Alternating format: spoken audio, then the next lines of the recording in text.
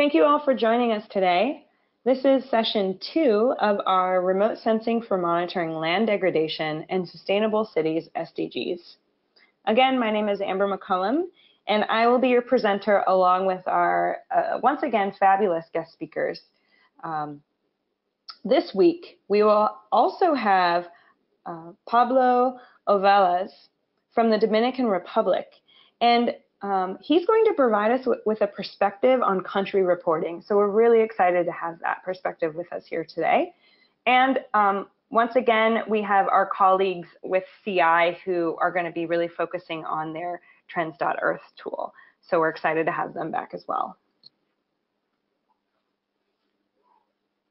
A few reminders before we begin today. This training will have 3 1.5-hour sessions. We had our session last week on July 9th, this week, July 16th, and then again, our final session will be a week from today on July 23rd. Note that you only need to attend 1 session per day. The same material is presented twice each day, but session B is going to be given live in Spanish. You can find all the course materials listed on the website here, and this will include the recordings, the presentations, and the homework assignment that will be provided next week.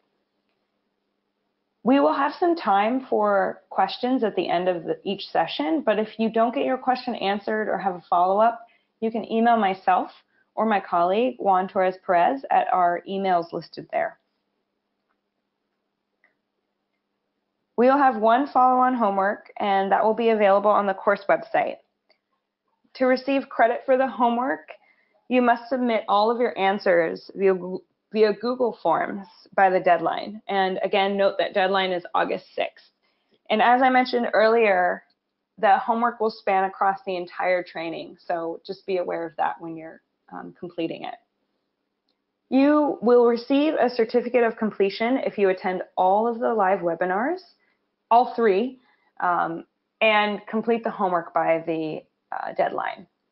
These certificates take a little while to process, so please be patient and give about 2 months from the end of this training until you receive your certificate. Again, as I mentioned last week, these are the prerequisites for this course.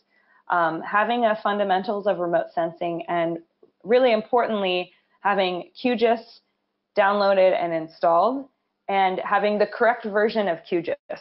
So we recommend 2.18.15.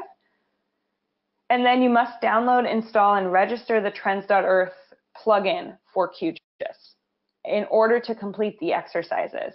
So that's really an important piece to completing those aspects before you try to go through the exercises. Again, you can access all the course materials on our website listed here. And this will be a PowerPoint presentation of the English and Spanish, a PDF of each week's exercise, and the link to the recording. Eventually, a few days after each session, we will have the link to the recording up there that you can watch. And then finally, the homework Google form link will be there as well. So last week, we really focused on this overview of SDG 15 and started to get an introduction to the Trends.Earth tool. And then this week, we're going to hear more about global data sets and some of their pros and cons. So thinking about the limitations of some of these global data sets, and that's really important too. And then we're going to have this country-specific example, which we're really thrilled to have. So first, we're going to hear from Conservation International about these global data sets and some of their limitations. And then we'll hear from Pablo about country measuring and reporting. And we're really thrilled to have this perspective. And then we're going to focus finally on doing an exercise with the tool as well. So now I'd like to hand it over to our guest speakers and thank them all for being here again today. And I will let them have full reign.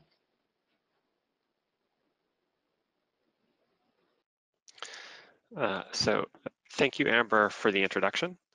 Again, my name is Alex Woloff. I'm Senior Director of Resilient Science at Conservation International. And in this session, we'll be talking about how to use custom data within the Trends.Earth tool for monitoring land degradation. So quick review for those of you who didn't see the first session. Trends.Earth, again, is a tool for monitoring land condition and support of monitoring, in particular, SDG 15.3.1, which is land degradation neutrality. And it's a free and open source tool that supports monitoring all three components of that indicator. So that's land productivity, land cover, and carbon stocks. You saw in the last session how to use Trends.Earth to monitor these three indicators using global data sets. What we'll show in this session is how you can use custom, local, or national level data within Trends.Earth to monitor these indicators. So again, as we mentioned before, there's three different indicators that go into 15.3.1, land productivity, land cover, and soil organic carbon. What I'm going to focus on here today is how we can use custom to national level data sets, in particular to support land cover. You can use custom data for all three indicators. The example I'll show you here today is geared around land cover, but again, just to know, we do support custom data sets for all three of the indicators. A little bit of quick review here. What is the land cover indicator? Again, this land cover change describes changes in the biophysical character of the Earth's surface. And what we're particularly interested in for the SDG is transitions in land cover. So that could be forest to grassland, for example, grassland to urban areas. What you see here on the bottom of the slide is an example from the Amazon of land cover maps from 1992 to 2015. So Trends.Earth can be used to monitor changes in land cover over time. And again, the way that works is combining two different maps. So for example, 2001 to 2015, if we have two different land cover maps derived from satellite imagery, we can derive a map of transitions between land cover, and using that transition matrix we talked about in the first session, we can arrive at a map of potential land degradation. That transition matrix is shown again here. As you can see, areas in green are areas we consider to be improvement. Red are transitions we consider to be degradation. And again, I encourage you to listen to session 1 for more information on this transition matrix. So our focus here today is going to be on how we can use custom data sets in place of some of the global data sets that are used in Trends.Earth. So what I'd like to talk about first is some of the advantages and disadvantages of using local data in place of the global data sets provided in Trends.Earth. So the first thing I want to focus on are resolution and accuracy. Some of these will of course be review for some of you, but just to show you an example of what I mean here, what you see on this page is the global land cover data that is used by default in the Trends.Earth tool. This again is from the European Space Agency. This is the CCI land cover data set. This is a 300-meter resolution data set that's available from starting in 1992, and then it extends through 2015. So this is a global data set that's available by default within Trends.Earth. How does this compare to other data sets that might be of higher resolution? So here what we're talking about is spatial resolution. So that's the size of the pixel, the individual units that make up that land cover map. What you see on the left-hand side are images from 2008 and 2014 from that European Space Agency CCI land cover change data set. Again, it's a 300-meter data set. On the right-hand side, what you see are images from a product produced by the SLEEK system in Kenya, as well as RCMRD, which is the Regional Center for Mapping of Resources for Development, which is based in Nairobi, Kenya. They're the NASA Surveyor partner in the region, and they produce land cover maps for a number of countries in East Africa.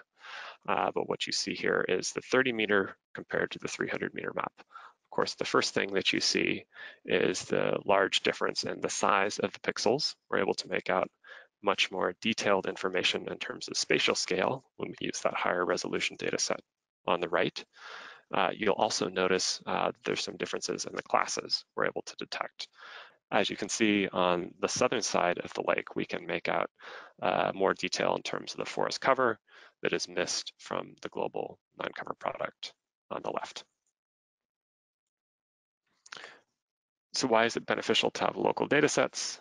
Well, as I showed you before, with local data sets, oftentimes we can get higher spatial resolution in terms of the maps that we're able to produce. It's also possible to get higher accuracy and precision when we have products that are validated locally. To show an example of what this can mean again in terms of resolution, here we're looking at very high resolution imagery.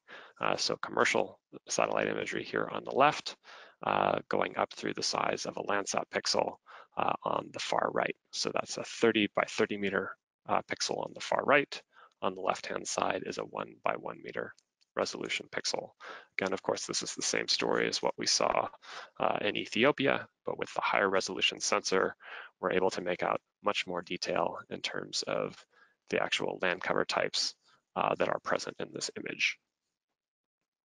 So what we see here is an example from Mount Kenya, and we see a similar picture to what I just showed you in terms of resolution. On the right-hand side, we have an image taken from the European Space Agency CCI land cover change product at 300 meter resolution. On the left-hand side, we have an image derived from Sentinel imagery that's 20 meter resolution. And what you can see is with the higher resolution imagery, we're able to get a more detailed picture of what's actually going on at the summit of Mount Kenya, where on the right-hand side from the CCI land cover product, it's all mapped as the same class. Now, in comparing these two images, it's useful to think of the concepts of precision versus accuracy. So I just want to give a more technical explanation of these two terms before we return to that image of Mount Kenya. So what you see here is an image showing the idea of precision versus accuracy. So imagine that we're looking at a target and all of those yellow dots are trying to hit the middle of that target, that circle in the middle. On the left-hand side, on the upper left, we have an image that's neither precise nor accurate. Those yellow dots aren't hitting the center, nor are they in any consistent pattern. On the right-hand side, we have an image that shows those yellow dots all clustered around that center of the target. So that's precise and it's accurate. On the bottom middle, we see an image that's precise but inaccurate. There's high precision because all those dots are all clustered around the same area, but it's the wrong area. It's not the center of the target. So it's precise but inaccurate. So if we return to that image of Mount Kenya, what we can see is that we're able to get much greater precision in terms of the number of classes that we're able to map close to the summit of Mount Kenya. And we have that higher precision due to the greater degree of information at a fine spatial scale that's afforded us by that high resolution imagery.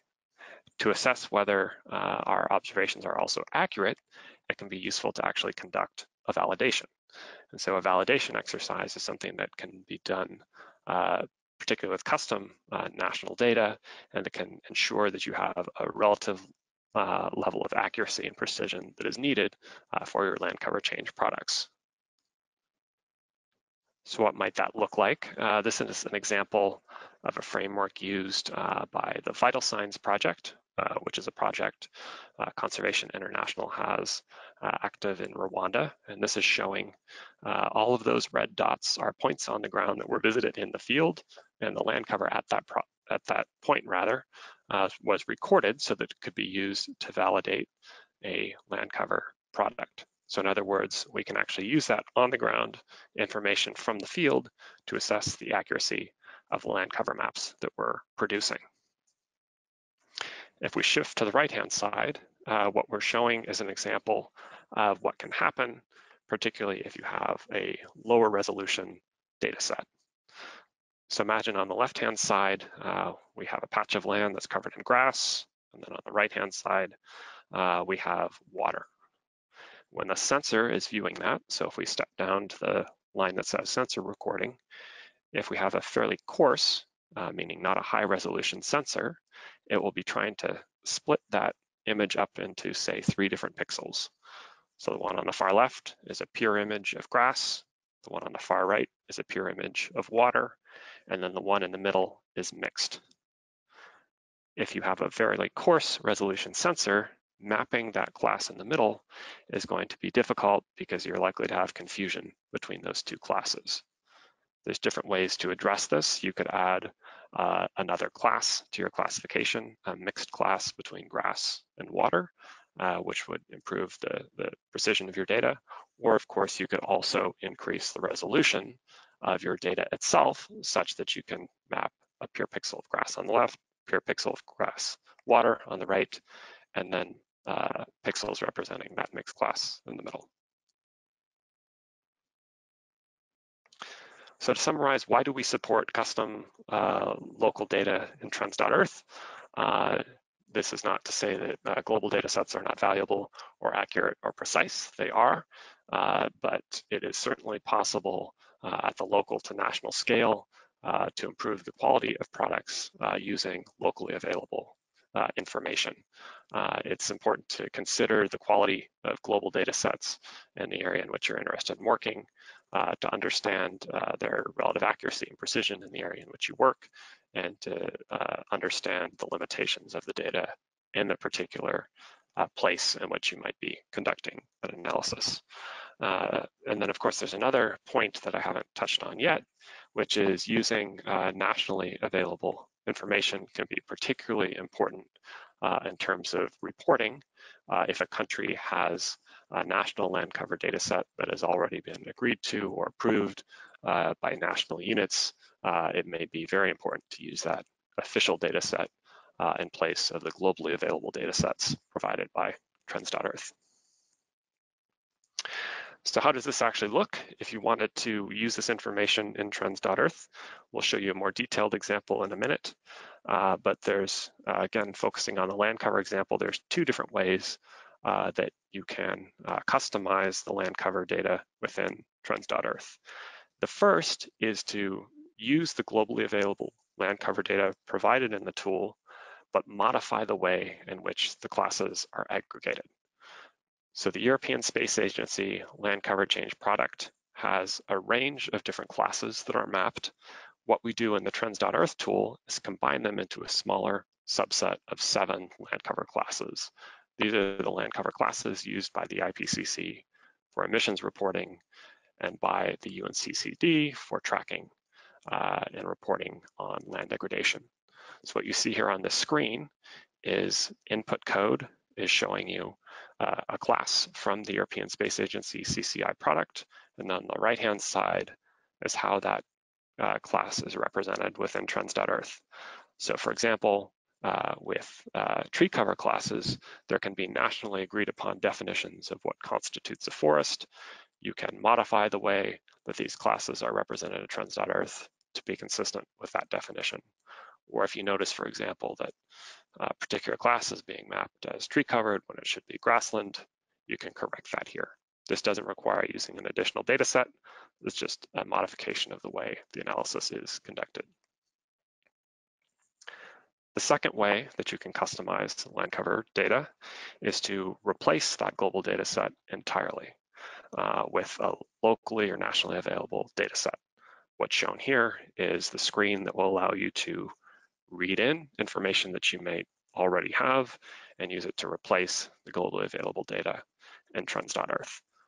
So what these screens are showing is how you would tell the tool what, for example, 3 means in your land cover product. Is that grassland? Is that tree covered? Is that urban, etc.? Once this process is done, you can run the tools as we showed you in the last session to produce a final summary table.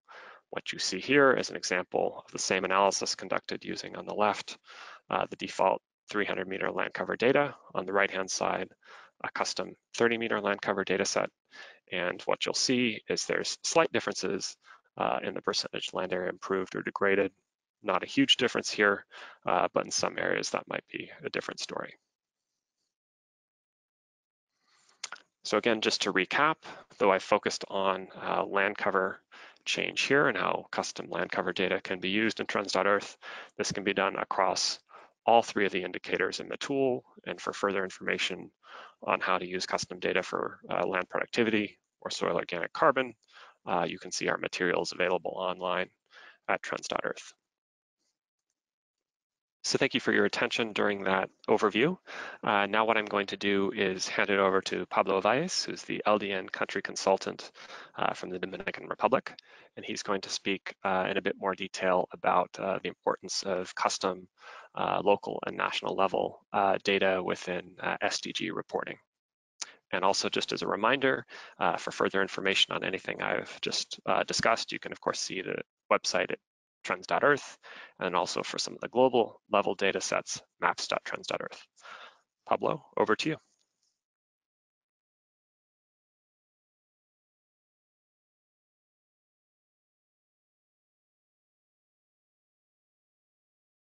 Yo soy Pablo Valles, de República Dominicana.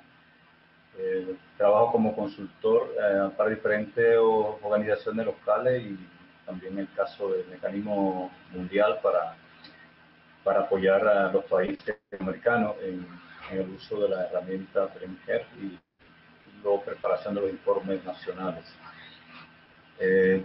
Trabajo de manera independiente y vivo en la República Dominicana actualmente. Ok, vamos a hacer brevemente vamos a ver la experiencia que hemos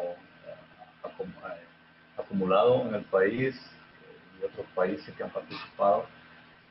Vamos a ver unos antecedentes y precisamente los cálculos, cómo se han hecho los cálculos de la variación de la tierra en el país y otros países usando la herramienta. Especialmente en el ejemplo de Dominicana, también cómo fue el proceso de facilitación nacional y regional, y también algunas conclusiones y recomendaciones. Bien, en el marco de la preparación de los informes nacionales de la Convención de Naciones Unidas para la lucha contra la desertificación y la sequía, se introdujo una nueva herramienta para facilitar a los países la preparación de los informes. Es un entrenamiento que se llevó a cabo en Brasil para todos los puntos focales y los consultores que en ese momento fueron contratados para ver cómo funcionaba la herramienta en Trends.Earth para cálculo de la variación de la tierra y reportar reportes de los países y facilitar la aplicación. Dicha herramienta, bueno, ya conocemos cómo fue desarrollada y los apoyos que recibió a través de la NASA y la Universidad de Lund para facilitar y mejorar esta herramienta. La primera experiencia de la República Dominicana y muchos países de Latinoamérica es el uso básico de 3 indicadores de la variación de la tierra en el que se desarrollaron en el marco del programa establecido de las metas nacionales NDT. En conjunto, estos 3 indicadores, que son la cobertura forestal, la productividad de la tierra y el carbono orgánico del suelo, en estos 3 indicadores presentan el estado actual de la variación de la tierra en los países. En el cálculo de la variación de la tierra, utilizando igualmente datos locales como datos globales. En este caso, la República Dominicana optamos por hacer una combinación o no contar con los datos de la tierra ni carbono orgánico del suelo, pero sí con cobertura de la tierra. Es un proceso bastante complicado usando herramientas de GIS, porque combinar las 3 capas con diferentes resoluciones, hacer correcciones por las incertidumbres que presentaban estos 3 mapas, al combinarse entonces fue bastante complejo para los países que trabajamos con la preparación de las metas nacionales. En el caso de República Dominicana se estimó que unas 4.960 kilómetros cuadrados, más o menos un 10% del territorio, estaba en proceso crítico de degradación. Usando datos estáticos de la dinámica de la tierra y carbono orgánico del suelo. Combinamos otros indicadores como la erosión del suelo, pero también se fueron haciendo algunos ajustes para reducir las áreas que estaban más degradadas o por lo menos tenerlas más prioritarias. Y para esto se seleccionaron a nivel de cuencas y subcuencas para representar la que era la degradación de la tierra precisamente las zonas más degradadas están localizadas en las zonas áridas y semiáridas del territorio de la República Dominicana. El cálculo de la tierra a través de Trends.Earth, esto facilitó considerablemente por facilitar todo el proceso, la estimación de la producción de la tierra degradada para ser utilizado en los informes nacionales. Los países miembros de la Convención pudimos utilizar esta herramienta con mucha facilidad, también combinando datos globales más actualizados y también datos locales. Esta Trends.Earth, como ya hemos visto, es una plataforma para monitorear el cambio de superficie de observaciones de la Tierra a través de los satélites. Es un nuevo innovador para combinados cálculos con unas interfaces de escritorio usando la software GIS. Los tres indicadores para monitorear el logro de la altura de la Tierra, LDN y los ODS de la meta 15.3 fueron calculados utilizando la herramienta y también ayudaron a los países a tener mayor agilidad y mejor precisión en la información para reportar los informes nacionales. El uso de la herramienta Trends.Earth y la interfaz QGIS ha facilitado considerablemente el cálculo de tres indicadores, precisamente la degradación de la tierra, generando estadísticas y mapas de la porción de la tierra degradada, que fueron presentados en los informes de la Convención el año pasado. El sexto informe, que es un compromiso de los países para reportar el estado actual de la degradación de la tierra.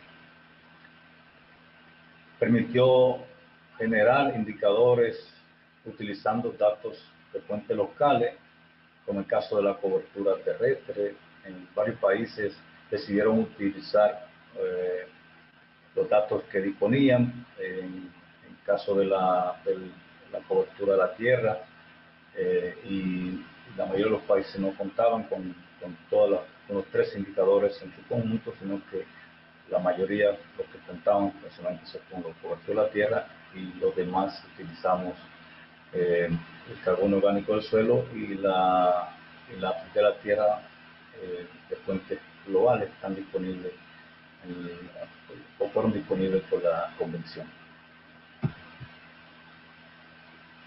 Como ejemplo, en la República Dominicana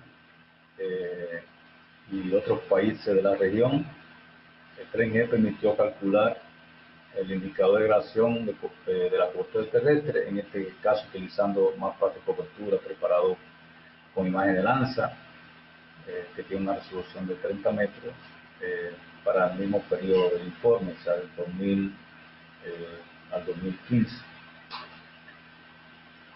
Como vemos aquí en la presentación, el mapa de República Dominicana donde presenta el estado de la degradación de la tierra, lo que son los procesos de degradación, lo que es estable y lo que no ha sufrido cambio.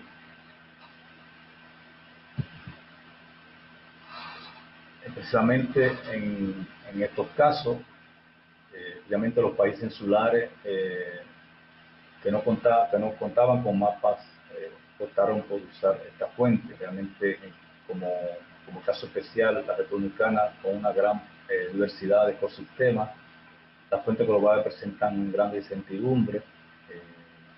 En este caso, con Trends.Earth se pudo facilitar la reclasificación para poder combinar con los indicadores. Esta reclasificación, que son las 7 clases fundamentales para poder calcular el estado de degradación de la Tierra. La herramienta permitió la combinación de fuentes locales y globales para determinar la proporción de la tierra degradada de cada país, generar de manera automatizada los mapas y la estadística para poder completar los informes nacionales. Como mencionamos, las fuentes locales y datos globales que pudieron ser combinados. En este caso, podemos observar una gran proporción de tierra degradada en el territorio dominicano. Si lo comparamos utilizando la manera manual o la manera no automatizada, usando los sistemas GIS, los software GIS anteriormente explicados, hay una diferencia entre el resultado y usando la herramienta Trends.Earth. Además, uno de los indicadores que influye mucho en el proceso de degradación de la tierra es la pureza de la tierra, que no se evidencia tan fácilmente en el terreno, sino a través de la teledetección. También, como parte del proceso de la preparación de los informes nacionales, en la República Dominicana se realizó también un taller de capacitación sobre el uso de la herramienta. Participaron un gran número de instituciones relacionadas con el uso del suelo. Un taller organizado por el Ministerio de Medio Ambiente. También recibimos la colaboración online de nuestro colega Mariano González. Y esta experiencia muy interesante, la motivación de los participantes para el uso de esta herramienta, por la facilidad que podemos generar los mapas, también usarla para descargar otros mapas fuentes de datos globales que pueden ser utilizados en otros casos.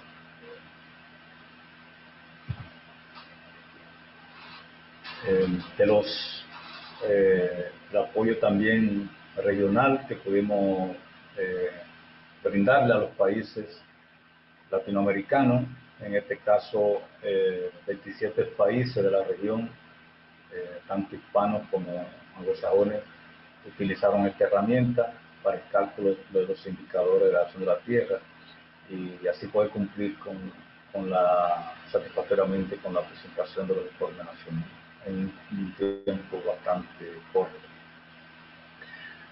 Algunos países que no tuvieron la posibilidad de participar en el taller inicial, también a través de la videoconferencia pudimos apoyarlo y poder sacar productos validados y con los mapas y las estadísticas que requería el informe. En el caso de Haití, Ecuador, Guatemala, Paraguay, Colombia, también se trabajaron directamente con la herramienta y dando el apoyo paso a paso para que pudieran tener un producto bastante aceptable. Bueno, algunos países que todavía quedaron rezagados también se motivaron al uso de la herramienta. El caso de Nicaragua, al final del proceso, pudieron también preparar sus informes nacionales usando esta herramienta. Entendemos que gran parte de los países que también participaron en el taller de Brasil. Hay otros inconvenientes, pero que pudieron ser resueltos a través del intercambio. Es el caso de la proporción de la tierra degradada por tipo de uso o cambio de uso de la cobertura. La herramienta no permite de manera automatizada hacer este cálculo, sino que hay que hacerlo de manera manual, sino que también se extraen los datos de Trends.Earth y se procesan luego en otro software que se puede aplicar, puede ser el mismo QG o ArcGIS, como se prefiera o como sea más fácil para los países. En este caso, los mapas proporcionados por Trends.Earth como carbono orgánico y la cobertura o cambio de cobertura se trajeron de los resultados de Trends.Earth y se pudieron hacer un cálculo de la proporción de carbono que se gana o se pierde en el periodo de 2000 a 2015 por tipo de cambio de cobertura. Bueno, entendemos que algunas observaciones y algunas recomendaciones que podríamos informar mediante esta experiencia que hemos compartido con ustedes. Promovemos, en primer caso, Trends.Earth permite utilizar las fuentes locales, o sea, no es una herramienta táctica, sino que podemos hacer combinaciones y que si los países disponen de fuentes locales, fácilmente pueden ser incorporadas a Trends.Earth y hacer el mismo análisis que podemos hacer con las fuentes globales. Esta herramienta también facilitó considerablemente la preparación de los indicadores de la versión de la Tierra. Sin embargo, se debe mejorar a algunos países las capacidades sobre el uso. Así podemos tener mayor desarrollo de la herramienta y poder que los países por sí solos puedan hacer el análisis en los próximos informes o en el proceso del programa de neutralidad de la Tierra. En el futuro también se debiera incorporar a unos cálculos de otros indicadores a nivel de sus regiones, por ejemplo, departamental o provincia. Al principio hubo una dificultad para poder extraer los datos a nivel de las subregiones de cada país, y estos procesos tuvo que hacerse de manera independiente, o sea, hacer lo mismo repetir el proceso cada cierto tiempo o por cada subregión, y sería interesante que se pueda hacer que Trends.Earth pueda calcularlo directamente. Y finalmente se debe haber una mayor comprensión por parte de los países de los detalles de los subindicadores, por ejemplo, el carbono en el suelo y de la tierra, conocer la metodología para validarlo a nivel local. Creo que ha sido también un proceso que no todos los países han podido validar los datos que han utilizado, tanto de la fuente local como los mismos resultados de la herramienta. Y sería muy importante que también Trends.Earth pueda permitir un proceso de validación a nivel local. Thank you, Pablo, for that discussion. Now I'm going to hand it to my colleague, Monica Noon, who's Senior Manager of Data Science for Resilience here at Conservation International. And she's going to show you how you might actually use some custom local or national level data sets within the Trends.Earth tool. Over to you, Monica. All right, thank you very much. Again, this is Monica Noon. I'm going to be walking through how to upload custom land cover data sets today and run the SDG 15.3 indicator as well using a custom data set. So if you forgot to save your project, it's okay, you can start QGIS again, and I'll show you how to load your data sets that you ran as we demonstrated in session 1 again in a few minutes. But first, I'm going to show you how to upload a custom land cover data set. So we'll go back to the Trends.Earth plugin in QGIS and select Calculate Indicator. Again, we select Land Degradation Indicator, that first option, and we'll actually go to option 2 now. So using customized data. Here you can upload productivity data sets, land cover, and soil organic carbon. Since most countries have a national level data set at multiple time steps that has been validated, we're going to demonstrate land cover data today. So you select that middle option, land cover. So here you can see a very familiar screen for the land cover setup. So I'll go ahead and select custom land cover data set because I'll be uploading my own. So since I haven't ingested it into QGIS yet, I have 2 GeoTIFFs. I'll first select import, and here's where I'll pull in that information. So as you see here, I actually have 2 different data sets for Uganda. So I'm going to select the year 2000 data set. This is a data product from our CMRD, which is based out of Kenya. They've done some land cover mapping for many African countries in East and Southern Africa. So I can just pull in that TIFF right there. It only has 1 band, but you can select from the drop down here if your data set has multiple bands. And I'll enter in the year of data. So right now I have a data set for 2000. Then I'm going to select the edit definition. If you remember from session 1, there was this, the aggregation of land cover data sets. So the European Space Agency land cover data product has 37 classes. This one has 18 different classes. Now there's not a lot of information here, so I'm going to refer back to the website.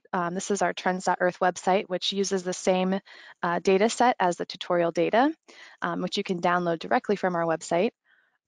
And this is the land cover data set. So I'm going to need to aggregate this into those 7 land cover categories.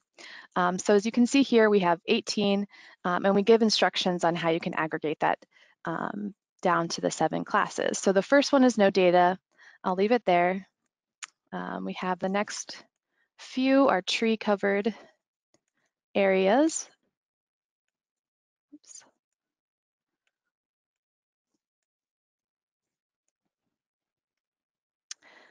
So 1 through 7, we have tree covered.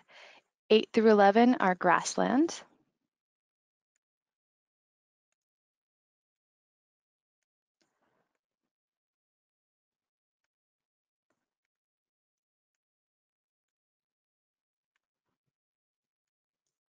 And then we have cropland 12 through 14.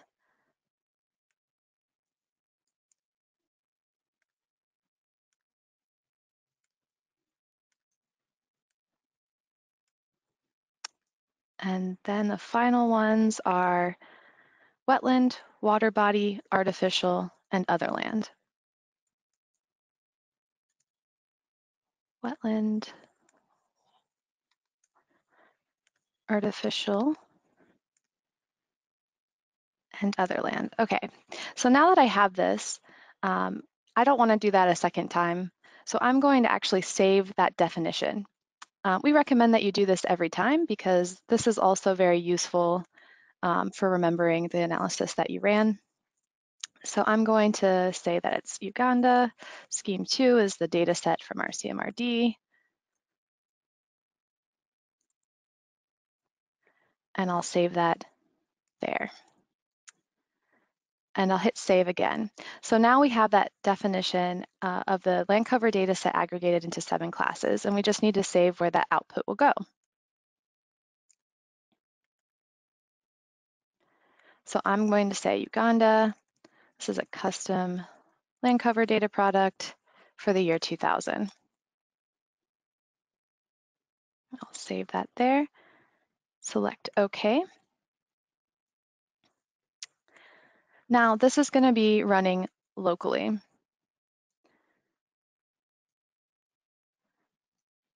And this actually might take a few minutes to run. Once that is completed, you'll see that this data set is now available in the dropdown. So we're going to need to do that a second time with the second data set so we can get the change over time of those two data sets. Now, this time when we select Edit Definition, instead of entering those in from the information on our website, we can actually just load that definition again. You can see here that that has been populated very quickly. Now I hit save, and I will also save the output.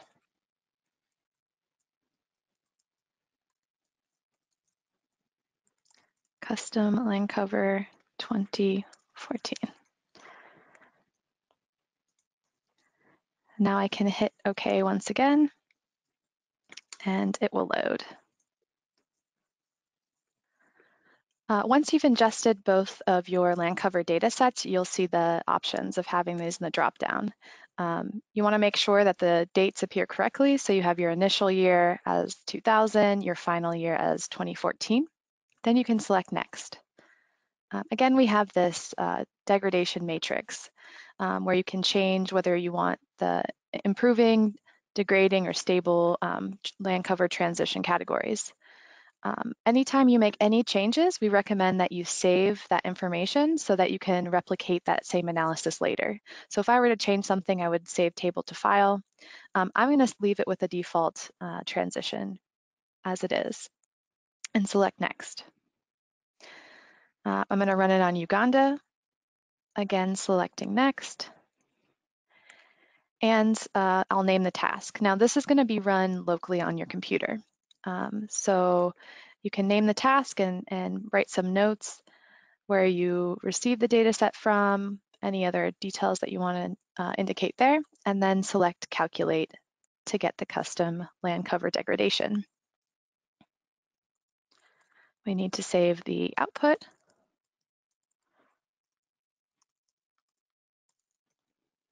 And hit save.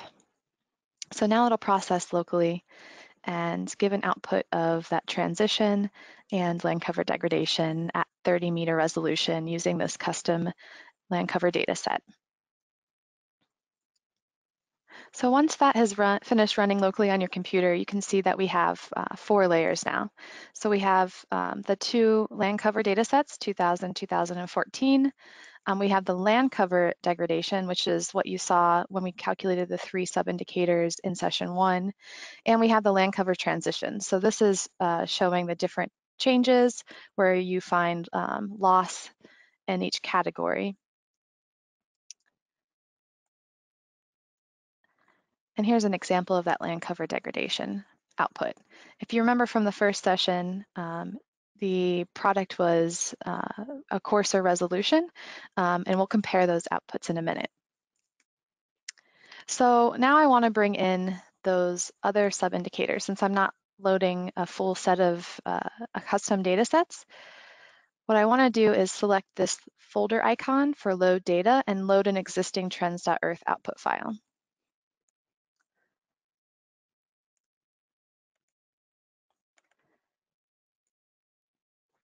So if you remember, I calculated in session 1 all of those default indicators.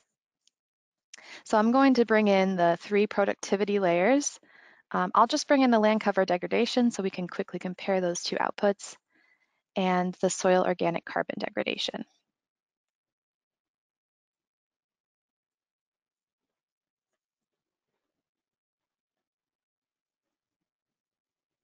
And again, we can collapse this and turn off some of these layers so it doesn't take as long to load.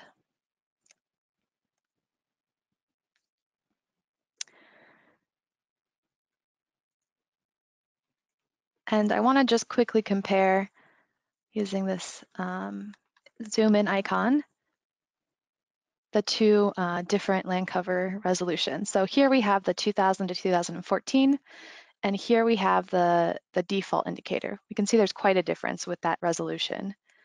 There's a lot more detail in the land cover at 30-meter resolution than the one provided at 300-meter resolution. So just so I don't get confused, even though it indicates 2001 to 2015, I'm going to remove this.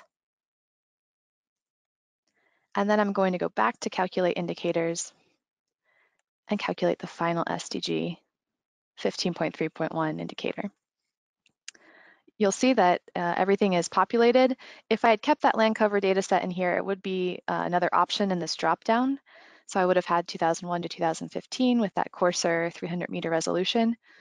Since I removed it, we only have one option, and everything has been pre-populated here. So then I'll select Next. Again, we need to name our spatial outputs.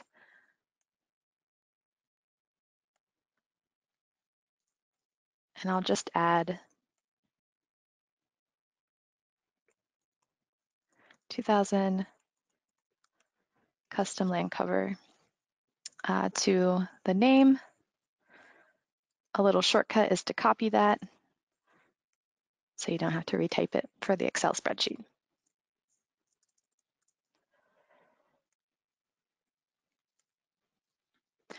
Here again, I'm going to select an area.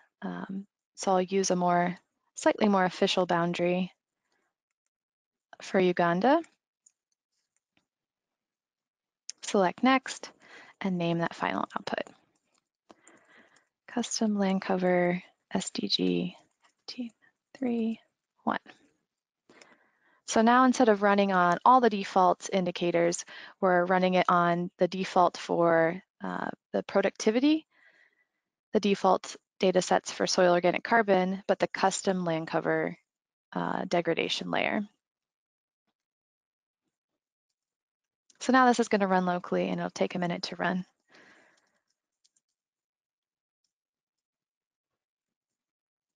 Okay, once that has finished running locally on your computer, it may take 10 or 20 minutes to run since it's a very fine resolution.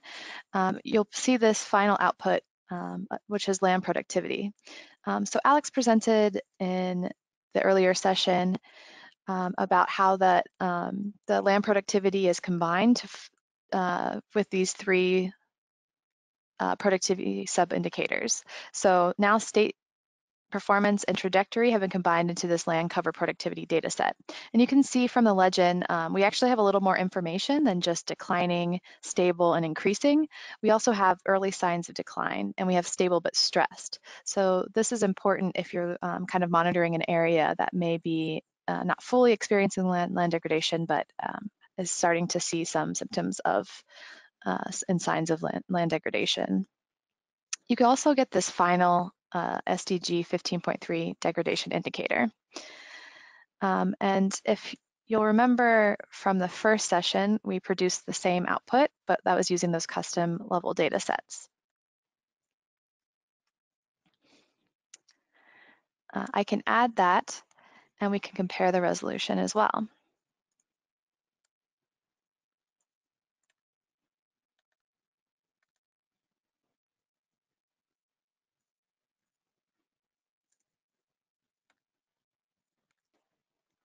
Here, I'll just add just the degradation.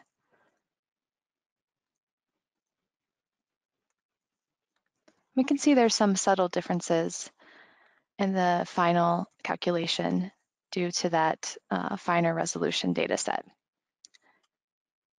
Again, you'll have a final table, which will summarize the data sets by each breakdown of category as well. So that concludes session number 2, using custom land cover data sets to report and monitor SDG 15.3.1. Thank you.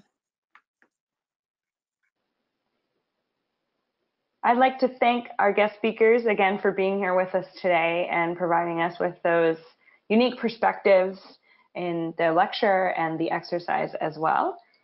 Just to wrap things up, I again wanted to mention that if you have any follow-on questions, you can email myself or my colleague Juan Torres Perez, and we will also make the email addresses of the guest speakers available to you all if you want to follow up with them with questions as well. If you have any general ARSET inquiries, you can email our program manager, Anna Prados. And then again, feel free to visit our website to take a look at all the different types of trainings that we have available for you. So I'd like to thank you all for your participation. And as a reminder, we will have our next and final session a week from today on July 23rd. And we're going to shift gears a little bit and talk about SDG 11 and cities. And now we will have some time for questions. So if you have any questions, you can feel free to put them into the Q&A box there. And then we're going to, as we did last week, display the questions on the Google document and follow along that way and display them. And then eventually we will have the questions and the answers to those questions on the website, so you can refer back to those later again. Okay, great. So thank you, everyone. Please bear with us as we switch over to the document displaying the questions. And just a reminder, do add your questions to the Q&A box as they come up, and we will go through them one by one. So this is Alex Zwolf again from Conservation International. Thank you everyone for listening in on the webinar today. And of course, please keep your questions coming in. If you do have more that you would like to send in, we'll make sure that we get them into the Q&A box. So we'll start going through these. I know that these are still coming in, so we'll give it a second so that they can get transcribed into the document. But for the first question, question 1 is, what differentiates land degradation from desertification? How can Trends.Earth be used to track desertification versus just land degradation? So this is a great question, and one that now I realize we didn't address in the first webinar. So desertification, I would say, is a more specific type of land degradation. So desertification tends to refer to arid or semi-arid areas where you have typically loss of soil, loss of water bodies, and conversion of land to desert. Right now, in the land degradation community, there's a broader focus, so looking at additional types of land degradation. In fact, the UNCCD has started referring to DLDD, or desertification, land degradation, and or drought. So there's a recognition that there's a broader set of challenges beyond the challenge of desertification alone. So for that reason, we typically use the broader term land degradation rather than desertification per se. In terms of the second question, how can Trends.Earth be used to track desertification versus just land degradation? What you might look at here are, well, two things. I would suggest looking in a bit more detail at your land cover data sets. I'd recommend perhaps using a custom land cover data set where you can more accurately capture transitions to or from desert classes. The second thing that you might do is look at the productivity indicator, where you can try and include the impacts of climate on the signal that you're detecting in productivity. That's something we don't go into detail in this webinar, but if you go to the Trends.Earth website, you can look at how you might try to pull out some of the climatic signals as well, which would be important in that case.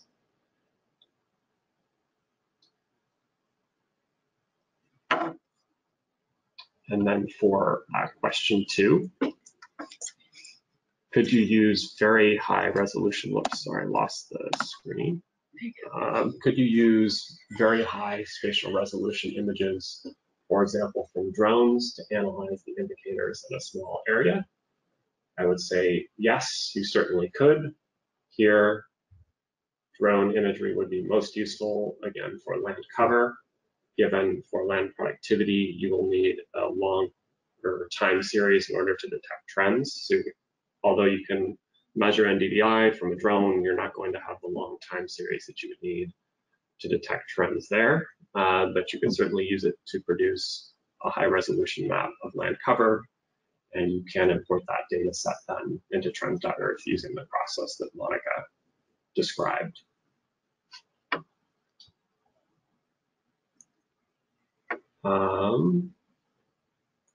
For question 3, I have installed the QGIS 2.18.28, and I don't know why I can't find the plugin. I'm not sure exactly what's going on there, but what I would encourage you to do is email us directly, and we can look into what might be going on your computer. And again, you'll see those emails. It's Trends.Earth@conservation.org, or you'll see Monica's email and my email at the top of this document. Yeah, and just to follow up on that, when you're installing a plugin, there's actually, I think, 2 or 3 options in the menu. So there'll be something, I think it says installed. So you may actually have it filtered by the installed plugins on your machine. And just when you're sending any emails with questions on the toolbox, just include a screenshot of where you're both the error and then what you've done to reduce the error, I can say, and we can better help you. But it may just be filtered for which plugins are already installed, and that's why you're not seeing it even when you search for it. So again, just email us directly at trends.earth@conservation.org, and we can help you out there. So then for question 4, can we forecast or project future land cover with Trends.Earth? For example, predicting land cover for year 2050 or even 2070 and 2100? There's a simple answer there is no. We don't support right now land cover projections. We are talking about developing tools to better support scenario analysis so that you could analyze different scenarios of land change in an area that is not yet released, but we don't have projection of land cover that far in the future on the timeline right now. Question 5, when will Trends.Earth be available in QGIS 3? Excellent question, which we've gotten multiple times. So it's something we're actively working on. We do have the initial changes made certainly before the end of the year, hopefully more soon than that. So we'll be sure to, of course, post on our website as soon as it's available, and then also send out a broader email as well as soon as the plugin's available in QGIS 3. And if you are interested in QGIS, I'd encourage playing around. There's a lot of great new features in the new version of QGIS, especially for making maps and figures. So it's a great new version of the software. Question 6, there's a need to allow for computation of land degradation at lower levels of administration. For instance, Kenya moved from provinces to county government. How will this be updated in the tool? Secondly, how can one compute land degradation for multiple countries and have the output as one QGIS project layer? So for the first part of the question, this is also something that we've heard from, there's many countries where you have decentralized governance where there's a need to calculate the indicators at a lower level. And typically what we've heard is there's a need to get the PDF, or rather the Excel reports for example, every county or every ward, depending on what country you're in. We do have actually a button in the tool that says coming soon. So this is something we are actively working on. What we're trying to figure out is the best format for those reports so that it can be something that can calculate easily on your computer or in the cloud when you're working with custom data sets, for example. So there's some details we need to work out, but yes, it's a need that we're aware of and we will support. The second question, secondly, how can one compute LD for multiple countries and have the output as one QGIS project layer? For that part of the question, I guess I'd say it depends on what you need, but you can calculate multiple countries if you submit your own shapefile. So if you create a shapefile that joins whatever countries you need together, you can run a task to calculate degradation across all of the countries at the same time. And that will give you a single map showing all of those countries. You could then run reports on each country individually or on all three, depending on what you need. Is there anything you'd add, Monica? Maybe just the limit on size. Oh, yes. And we do have, there'd be a limit on the size that you can run in terms of area. So do let us know if you need to run a large number of countries, and we can set something up for you so that you can do that successfully. Question 7. So the main part of the question is, how can I calculate SDG 15 for 2 or 5 years? So we limit you, which is what you've obviously noticed. You will get an error message if you try to run an analysis for a period of less than 10 years. The reason we do that is because the productivity analysis is based on a trend, and we're trying to prevent analysis of very short time periods where you're likely to have a fair amount of noise in the NDVI just due to variation in climate. There's no reason the analysis couldn't be run for a shorter period technically. The reason we have that limitation is to make sure that in the large number of cases you'll get valid results. So if you wanted to look at SDG 15 for 2 or 5 years, I would suggest that you not, because it really does take, you need sufficient data for the productivity indicator to get a meaningful trend. But you could, of course, always email us and let us know what exactly it is you're trying to analyze, and we might have some suggestions about what you would like, what would make the most sense for your case. But in general, for the SDG 15, we'd suggest allowing at least 10 years to make sure you have enough data in the productivity indicator. So for question 8, there was a question on the QGIS exercise results for the homework. And I see that our colleagues at NASA have already answered that it's not necessary to submit your results. They'll have a Google form available next week for the homework.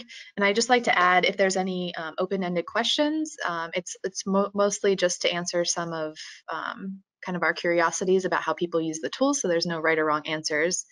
So just go ahead and answer those for whatever work you're interested in running the tool on.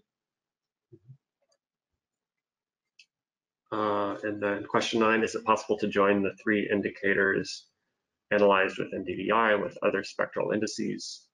Certainly you can do that, right? You need to do that directly within QGIS or other software. We don't support that within Trends.Earth. And I think we just support NDVI, right? We don't have EVI. No, we don't. Okay. Yeah. Sorry, that was an aside.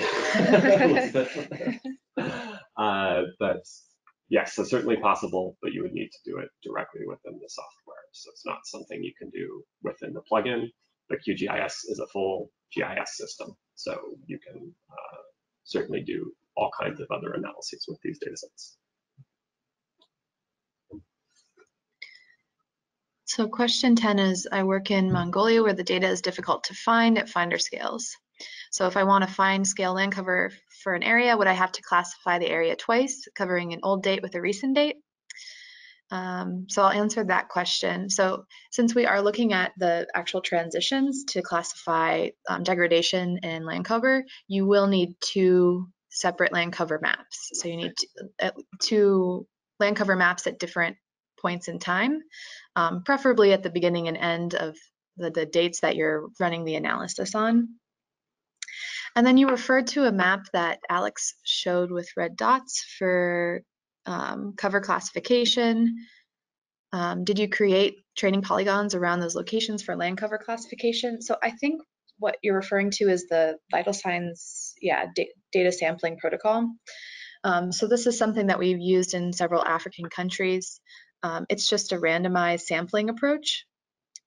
So what we did is we ran a randomized sampling, like point sampling, within the land cover types, like proportional to land cover types in the country. So we were creating land cover maps.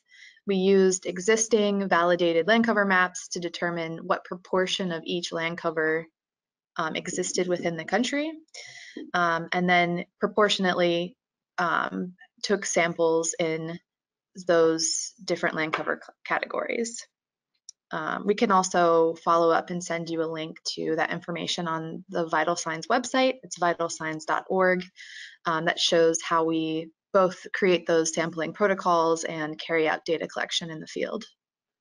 Yeah, and sorry, no, I was trying to find that map again to tell you the colors. There's either red or black dots on there that show what we call rapid roadside assessments. And so what those were is, building on what Monica just said, those are places where in the field we conducted a quick assessment of the land cover added area and percentage within different classes, and that can be used then to validate land cover maps that are derived from that area. But as Monica was saying, you can get more information on that on the website. Question 11. The Caribbean region is usually not covered in the global data set. What alternative is there that captures degradation besides the ESA 300 meter? So what this question is referring to, and we didn't talk about this in detail, but there's two different productivity data sets in Trends.Earth. One is derived from a product from the Joint Research Commission, JRC, called the Land Productivity Dynamics, or LPD data set. So that's the default data set that was produced, or released rather, by the UNCCD to support reporting during the last cycle. The second is a data set produced by the Trends.Earth tool to assess land productivity. That is drawing on different input data than the JRC data set.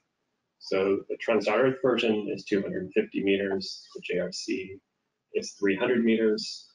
The JRC is actually drawing, though, on input data that's 1 kilometer, so it's a coarser input data set going into that layer. So I'd suggest looking at the Trends.Earth data set. The resolution appears the same, but the JRC one is actually resampled to 300 meters, so it is a coarser data set.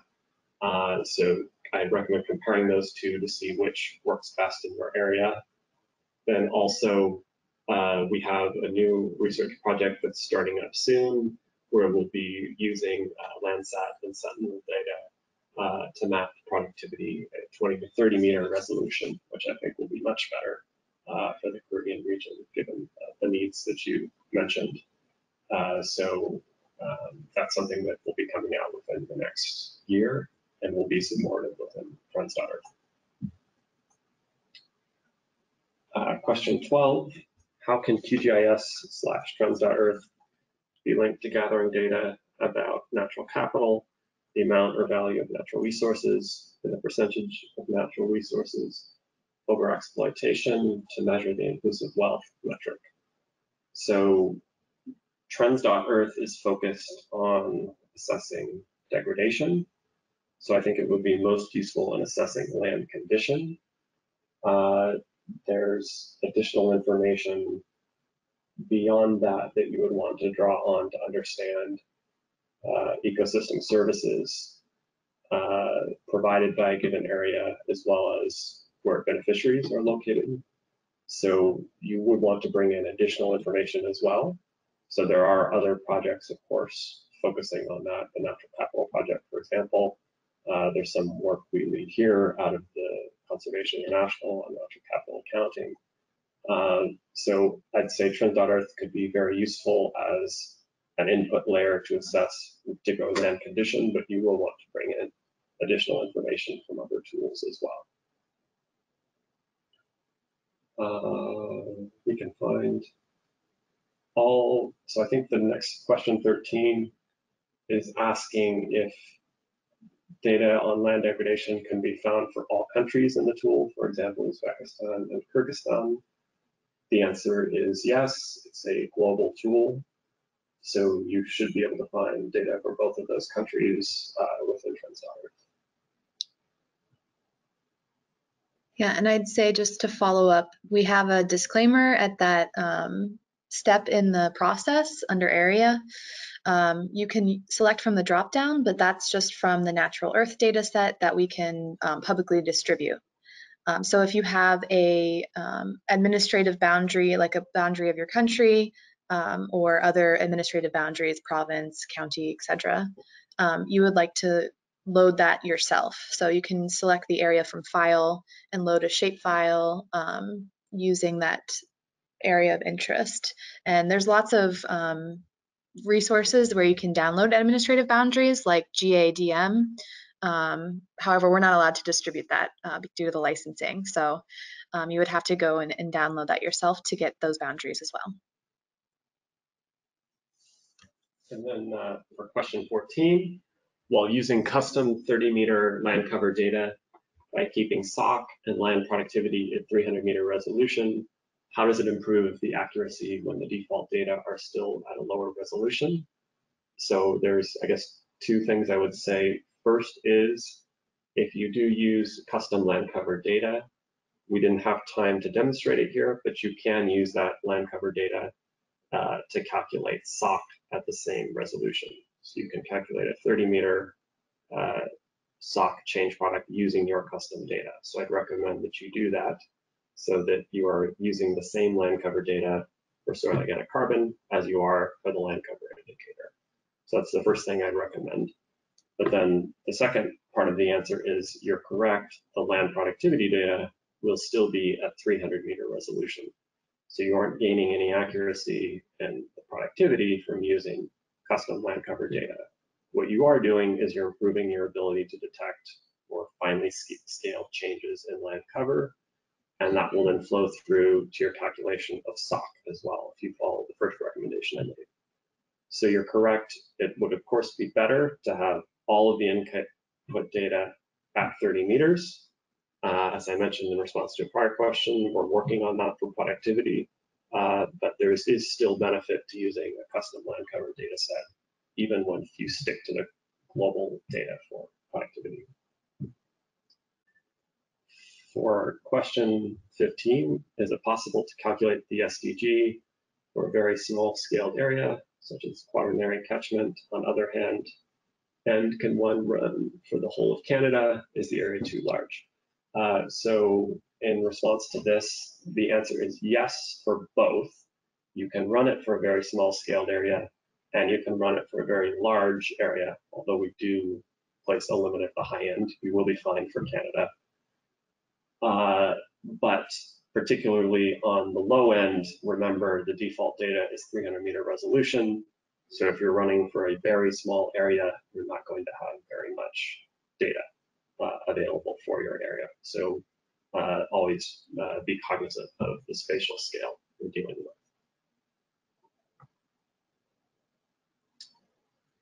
with. For question 16, do you see a possible enhancement and development of tools for land use change valuation in urban areas, higher resolution with such a diverse set of spectral signatures?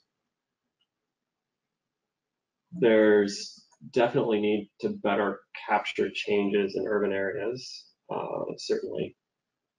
Right now for UNCCD reporting, those areas are typically all mapped artificial, so there isn't much differentiation there in terms of the 7 classes that we include in the tool.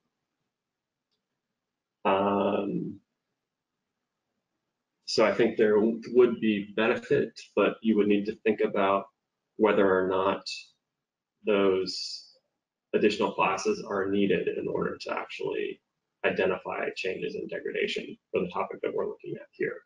I'd say in most cases, unless you're interested specifically in degradation within urban areas and you have a very high resolution land cover map, you're probably going to be fine using the global data. But if you have a question that's focused on urban areas, certainly you would need higher resolution data to get likely a larger number of classes and a higher spatial resolution. Also, I'd encourage you to listen to the third webinar, which will be on mapping changes in urban extent, so that may be relevant given your interests. Is it possible to correlate land degradation and land cover change to extreme climatic events, droughts, and extreme rainfall using Trends.Earth? Again, this is something where Trends.Earth would provide the input data you would need, so you could produce the maps of land degradation or land cover change.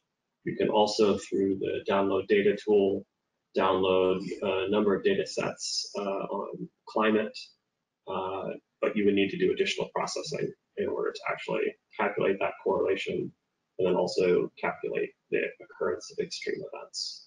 So it's possible within QGIS. It's not something we support natively. Should we add like the future stuff with droughts? Oh yes, sorry, good point. And Monica just reminded me the new research project I mentioned earlier that will be starting soon. Part of that will have to do with better supporting indicators of drought vulnerability. And there will be new data sets that we'll be making available through the tool in that project. So that would likely be relevant to this question. I'm going to take this one. So question 18, how are the default data sets selected in Trends.Earth, given that there are many other options available from NASA, USGS, and ESA? So we selected the default data sets using the good practice guidelines that was adopted by the UNCCD. So this was a report that was provided by CSIRO out of Australia, which recommended this methodology that we have available in the toolbox. So to start the project, we actually did an evaluation with our partners at NASA over the methodology that that we could use productivity as a proxy for land degradation. So they reviewed various methods, residual trends, EVI trends, RUE, rain use efficiency, water use efficiency. So these are actually all available in the toolbox as well. You can run analysis by selecting a different option if you run the productivity on its own. However, at the end of our project, our partners at NASA recommended that NDVI trends were the, I guess, recommended methodology to be using for productivity. Anything else to add? Yeah, and I think the other consideration for the default data sets also is the length of the time series. And so as we've alluded to, going forward, we'll have higher resolution productivity data, 20, 30 meters, given the satellites we now have in the sky. But going back in time, of course, we're limited to what was up there. So for that reason, we're drawing on the MODIS record, which goes back to 2001, as well as there's support for ADHRR as well, 8 kilometer resolution to go further back in time to 82. So that's the other consideration, is what is actually available historically so that we can calculate trends.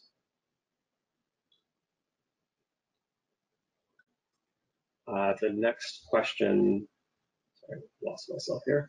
High resolution data sets usually have larger errors. How are these errors accounted for in land degradation mapping? Great question, and I'd say they're not accounted for well now. So right now, in terms of if you're talking about reporting,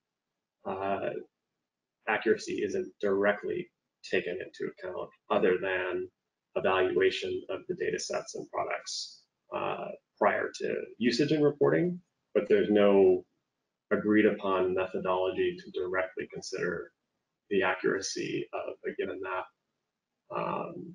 and how that might influence the ultimate results that you use in reporting. So certainly I agree with high resolution data. This is something that you need to be very aware of.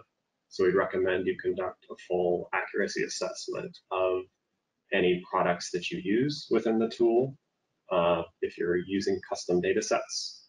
And the other thing to think about is not just the accuracy of the maps individually, but one advantage of the global data sets that we draw on is, yes, they're coarser in spatial resolution, but they're constructed to be consistent in time.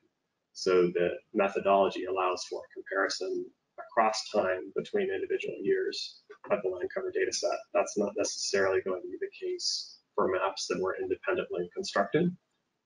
So you can be accumulating error if you have 2 land cover maps where the accuracy is particularly high, and then you use those to map change across time. Question 20. Our main interest is to map changes and land use management practices towards or against regenerative agriculture or land management. So we would need to set up our own classes, for example, crops under conventional till versus crops under conservation till. Otherwise, it's something that's going to be available in future versions. In terms of, so I think the question here is, can you alter the land cover classes? I believe is what you're asking. You cannot now. It wouldn't be too hard to integrate, so it's something we can put on the list. And yeah, is there anything you would add, Martha? I'd just say that if your question is addressing these land cover changes, you can actually use the tool if you just need to produce a land cover change map very quickly. If you're trying to use the default data sets and differentiate those 2 different classes, I don't think there's a way to do that now without having information from the field. And seeing, because the ESA product does have 37 classes, so it's very detailed. And if you're finding that, you know, the change, or the 2 categories are mapped differently, I guess you could break those out, but you'd still have to aggregate, right? Yeah, I mean, you could kind of fake it with the way it's implemented now, but yeah. but we'll definitely add this to the list as something that we should think about. Yes. Question 21, can you suggest any published research work done by you to understand the tool and its outcome? So if you go to the website, there's a list of publications. So Trends.Earth, and click on the publications link on the far left, and that will give you a list of recent publications. There's actually some more we need to add as well from other folks that cite Trends.Earth, but we'll make sure we keep that list up to date. Question 22, can we run land degradation for specific areas in a country with Trends.Earth? Where can we find custom data? Yes, you can. You can run it for any country. As Monica mentioned earlier, we have some default spatial layers included that you can select depending on the country, a state or a county, the first subnational unit. We'd recommend you access your own national level maps if you can, as that will be a more accurate polygon. Where can you find custom data? That's something that I would suggest you reach out to, whether it's Ministry of Environment or Department of Remote Sensing, like statistics, geology, sometimes statistics office. Yeah. Depending on where you are, there may be regional centers like Severe Partners, for example, that have produced land cover maps. So yeah, there's various sources depending on what region you're in, or of course you can also either commission or produce a custom data set yourself. What map projection can one use for Trends.Earth, especially for imported data? The projection needs to be defined, and it needs to be something that QGIS can interpret. Easiest way to check is drag your data into QGIS and see if it opens in the right place. If you get an error message saying QGIS can't recognize the projection, then Trends.Earth won't be able to either. Do we have anything on the FAQ on how to fix projections? We can, if you're having issues, I'd suggest you Google QGIS guidance on how to define projections if your projection isn't defined. But provided that it is, it should work fine in the tool, And the way the tool works is it will, for any analyses done in the cloud, it will reproject your data to a common projection, but it will ensure that areas are calculated accurately. I want to go into much more detail than that, but we'll leave it there for now. Has the tool been validated over West Africa? That's question 24. So we did work with Centre d'Études Écologiques, and Senegal was one of the partners for the first phase of the project. We've also been working in Ghana, in Liberia. Soon to be Nigeria. Soon to be Nigeria. That's where Michael will be heading there in a few weeks. So yes, it's been used, although most of our initial work was in East Africa, we certainly worked in West Africa as well. Adding to question 18, was the use of ensembles of trends based on different indices investigated? What do participants think about this option for further development? I think it's a great idea.